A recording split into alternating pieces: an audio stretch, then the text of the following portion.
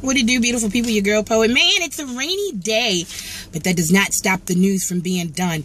Let me tell you what I'm hearing. Pay no attention to the fact that I have on one earring. It's been that kind of day. Chad Ochocinco finally out of jail, hit Good Morning America, and it was all about him saying that he's happy that he was sent to jail because it allowed him to slow down. Meanwhile, TMZ decides to post the infamous pictures of Evelyn Lozada with her head busted open.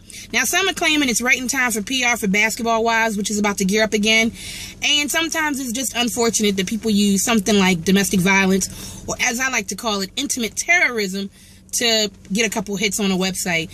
It happened how long ago? You're just now posting the pictures? What would be the reason?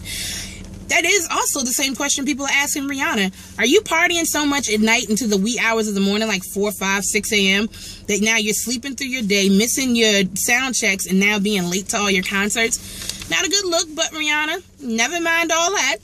Still tweeting that she loves her Rihanna Navy. Now, unfortunately, the reviews coming in for some of her shows are not as good. People are calling it boring, lackluster, the fact that she's singing over tracks. Somebody even compared her to doing a Justin Bieber.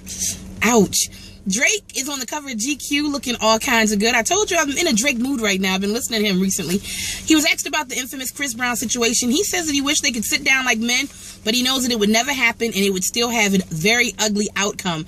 When he thinks about Chris Brown and certain situations with Chris Brown, it just gets ugly emotionally for him.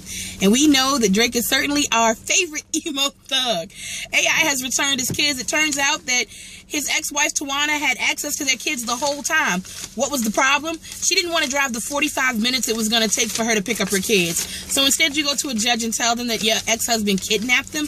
Not cool at all, but have we all not been in a relationship where there was a little bit of crazy? Lil Wayne, I saw your tweet and your little Vino or whatever Vine saying that, well, you didn't mean to step on the flag during your performance of God Bless America. And I really, really want to believe you. The only problem, ouch, during that video, we all saw you look down more than once, more than twice, more than 3 times. So you knew you were trampling the flag. I think that you just got caught and your PR people are like, yo, just say you sorry, you didn't know, and move on, because people are always gunning for you either way.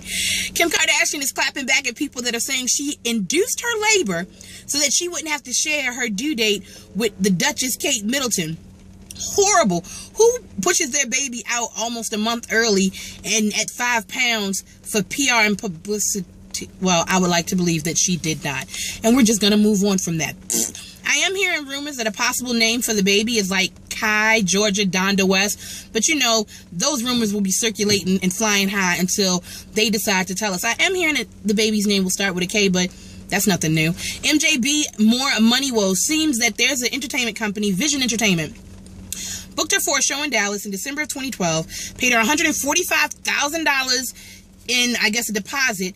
She canceled the show a couple days before. They couldn't find somebody else for MJ's place, but she never gave back her deposit. So now they're suing her for the deposit, breach of contract, and a whole bunch of other things that are probably going to total at the end of it all like $300,000. How crazy is that? Oh, and did you know Kanye West, Black Skinhead, is going to be featured in a Martin Scorsese film with Leonardo DiCaprio? See, we ain't got to understand his music. Apparently, he knows exactly who he's supposed to be answering to. Shout out to Dave Chappelle, who is hitting the road finally. Funny or Die comedy tour. Now, it's going to be interesting to see if he even goes through with it because, you know, well, he don't like dealing with people at all.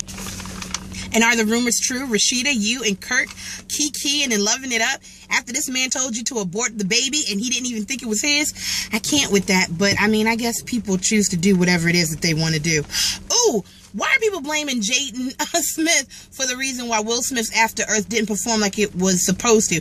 You know, he's always like the $40 million man, and in this instance, he was not. So people are like, it's because you keep trying to make us like your son, and he's just not you. We're not going to like him. We never will, and there's nothing you can do about it. People can be mean. I mean mean. Ooh, and hey, Nico from Love and Hip Hop ATL. Is there a Hollywood, a.k.a. Kerry Rhodes, about to pop out on you with all kinds of stuff to put you on extra blast about what you've done in your past life? I'm just saying. I'm your girl Poet, and that is officially your Just Curious Report. Find me at PoetTaylor.com so we can talk about the fool that tweeted J. Cole with a picture of his sister with a gun to her head talking about retweet me or I'm gonna kill my sister. I can't with y'all. Social media is about to be the death of people. Find me on Instagram, Pro Chains, all that good stuff. I love you. Thanks for supporting. I'm out. I gotta drive safe. Oh, Well, that's another report for another day. I got to tell you about what happened at Wale's album listening session last night. Yeah, I put on my sexy voice for that. Peace out, y'all.